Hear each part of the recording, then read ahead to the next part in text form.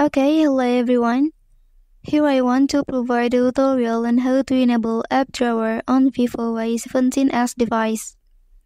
Okay, let's go to the tutorial. Well, here if you swipe up your home screen, usually will appear all of apps installed on your device, or you can say app drawer.